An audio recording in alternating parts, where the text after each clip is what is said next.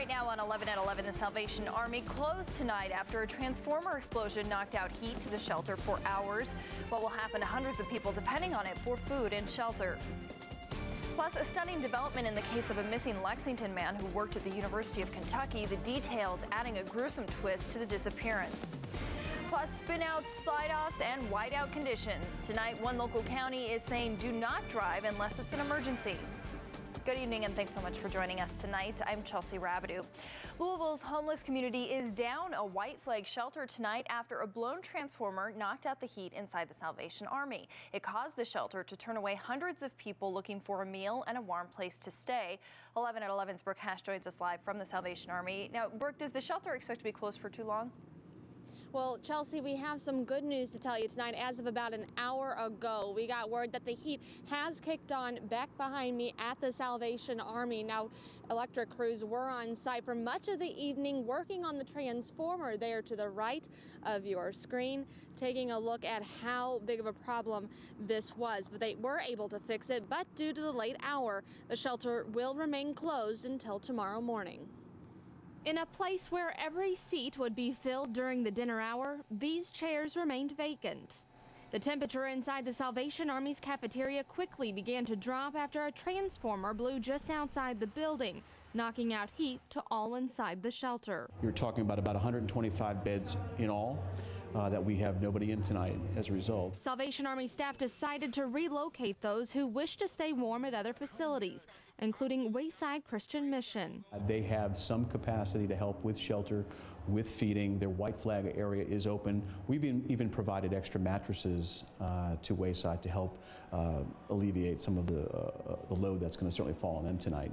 However, some families who live within the Salvation Army's transitional housing decided to stay and were provided with extra blankets, which coincidentally took place on the very night hundreds of U of L students planned to donate more than 2,000 blankets to the organization. There's no snow days for the homeless, and we don't feel that there should be a snow day for this event necessarily. And I think students really rallied behind that, understanding the fact that these blankets are going to be used immediately, which is really powerful. An event months in the making.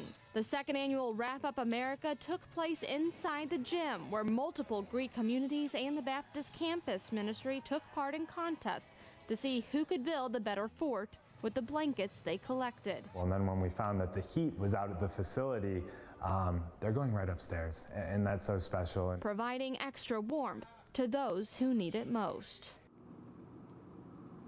Again, the Salvation Army shelter here in Louisville will be closed for the remainder of the night, but back open with business as usual starting for the breakfast rush during the 6 o'clock hour. Live at Salvation Army, Brooke Hash, 11 at 11.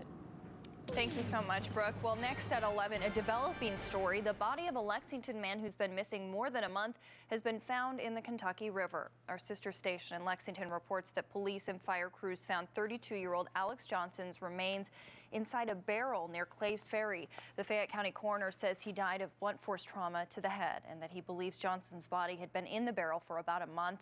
Johnson worked as a chef at the University of Kentucky and disappeared on December 20th after telling his girlfriend over the phone to hold on while he answered the door. This week, 2 men were charged in connection to Johnson's disappearance.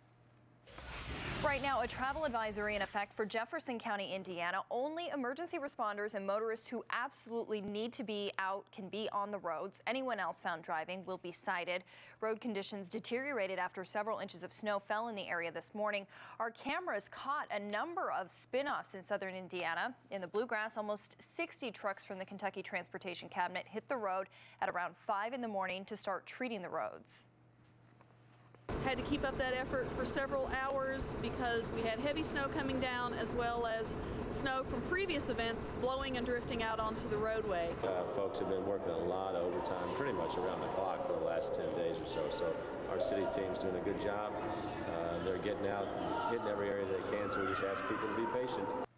According to MetroSafe, between 5 a.m. and 11 a.m. when the snow was falling, they received 777 total calls. That's almost 200 more than they got during the same time period last Saturday.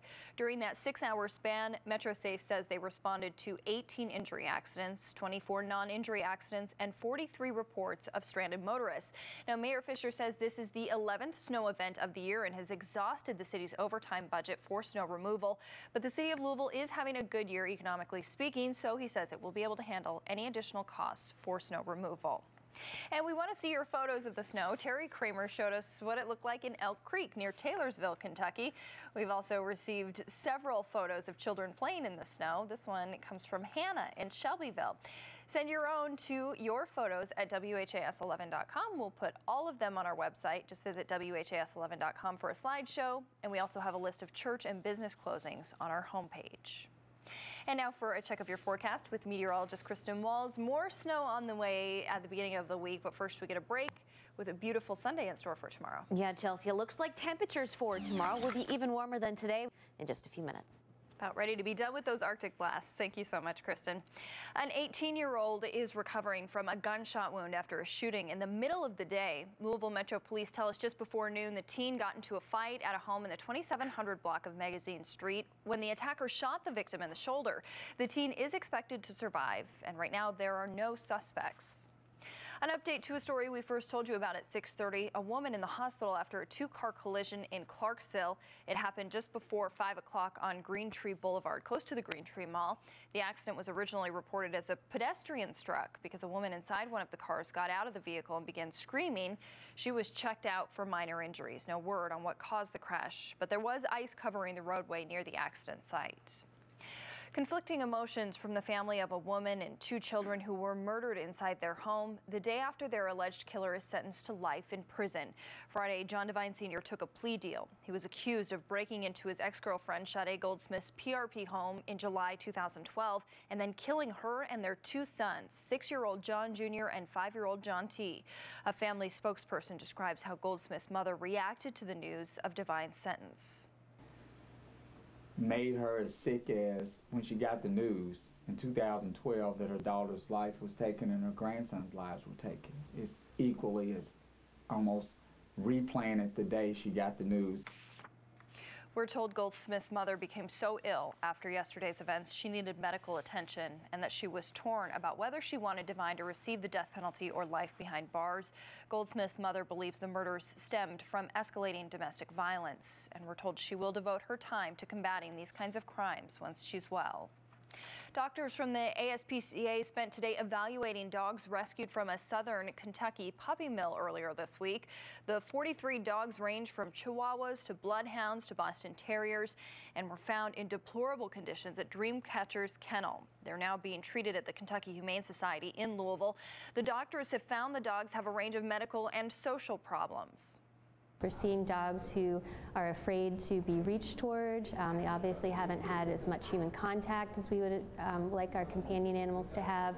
They've never walked on a leash. It's clear that they panic and are afraid to be on a leash. After they have been fully examined for health and behavior, then the Kentucky Humane Society will be stepping in and taking over the medical care and the behavior care as well to make sure that they have that their behavioral needs are met.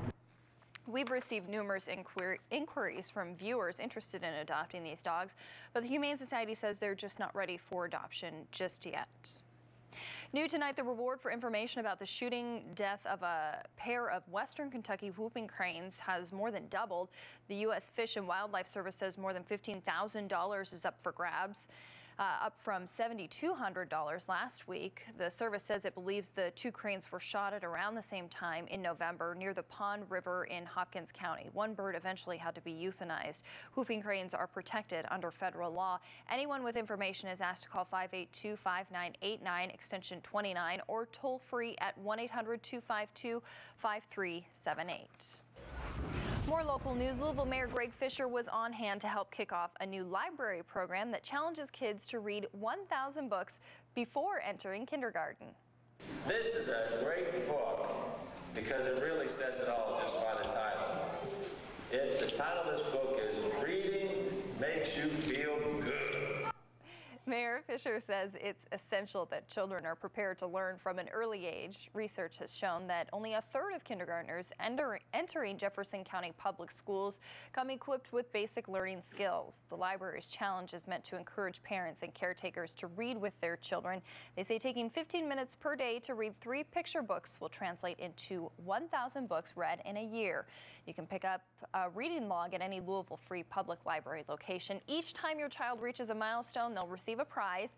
We have more information on our website, WHAS11.com. Gunfire erupts inside a busy mall, leaving shoppers running for their lives, some forced to hide out in fitting rooms. What we're learning about the 2 victims and the suspect believed to be dead. Plus, cats versus dogs in Rupp Arena. Kentucky squares off against Georgia. A report from Lexington later in sports. And it looks like we'll have one day with some of those warmer temperatures moving in the mid-40s, but looking for more snow chances and then bitterly cold temperatures returning for the start of the work week. I'll have all the details with Futurecast after the break. Police still trying to figure out why a gunman opened fire at a shopping mall in suburban Maryland, killing 2 people who worked there and then apparently turning the gun on himself.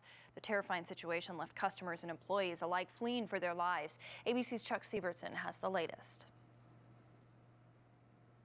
It was just before lunchtime at this mall, a half-hour's drive from Washington, D.C. There were a lot of people here at the Columbia Mall Saturday morning at 11:15.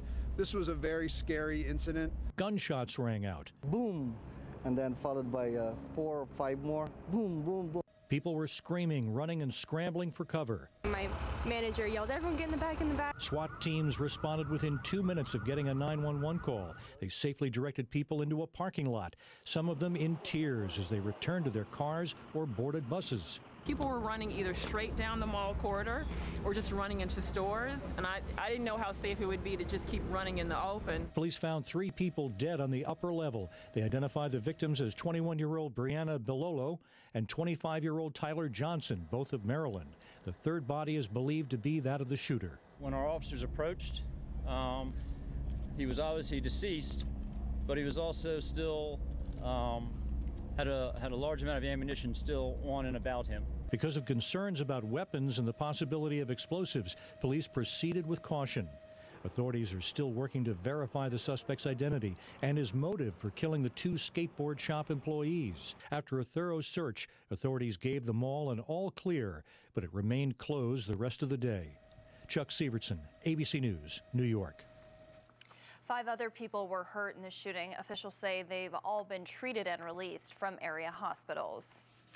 Today, rescuers continued searching through the wreckage of this elderly community in Quebec, destroyed by fire earlier this week. The official death toll remains at 10, but another 22 people are still unaccounted for tonight. The 3-story building caught fire on Thursday. Fire crews had to deal with frigid temperatures, which froze the water they were using to fight the blaze. A special mass is planned for tomorrow and for survivors and relatives to remember their loved ones. A deadly day in Egypt as the country marked the 3rd anniversary of the political uprising that would later force its president from power. A government spokesperson says at least 29 people were killed today during clashes between security forces and anti-government protesters. More than 160 others were hurt. Police arrested dozens of members of the Muslim Brotherhood, the political group that came into power after the ousting of former President Hosni Mubarak. The Muslim Brotherhood-led government was removed from power itself last year. The White House is condemning today's violence. Ongoing unrest and cycles of violence surrounding protests hurt Egypt's prospects for political and economic stability. Complicating matters for Washington is news of an American citizen who has not been heard from since being detained by Egyptian police on Wednesday. 26-year-old Jeremy Hodges' family says he was working as a translator. The U.S. Embassy in Cairo says they're aware of Hodges' situation but won't comment further. And now for another check of the weather with meteorologist Kristen Walls. More snow on the way for the early part of the work week, and you're tracking its path with Futurecast. Yeah, Chelsea, it looks like as we head into the early part of the day on Monday, may see a little bit of light snow. No snow by the end of the work week. We just have to hold on through the frigid cold. All right, thanks so much, Kristen. The Kentucky Wildcats were impressive in their win today. Ken Spencer will report from Lexington. And Tiger Woods will not be playing in tomorrow's final round out in California. We'll explain in sports next.